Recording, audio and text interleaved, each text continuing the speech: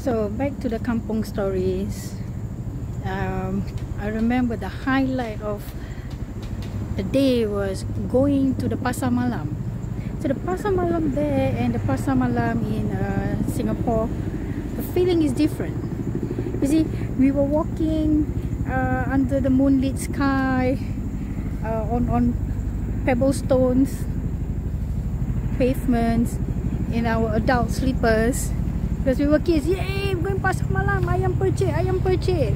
Ayam percik up to this day, it's still one of my favorite food.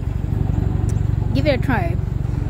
Anyway, this is the thing, we had no fear. We had no fear because we were very connected with nature at that age. Because as we grow older, because of work, because of school programming, because of societal pressures, we will become disconnected. Nature has its way to heal.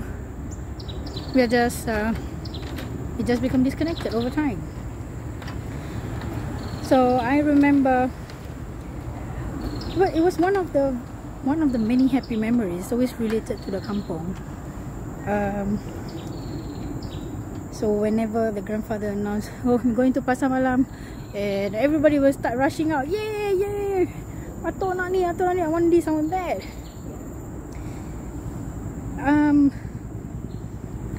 So whenever I walk on gravel road, it just remind me of childhood, remind me of the Kampung days, and how we were so innocent, I guess, and so happy, even in spite of all that. So the thing is, when we were walking there, we were surrounded by forest, right? Just a pavement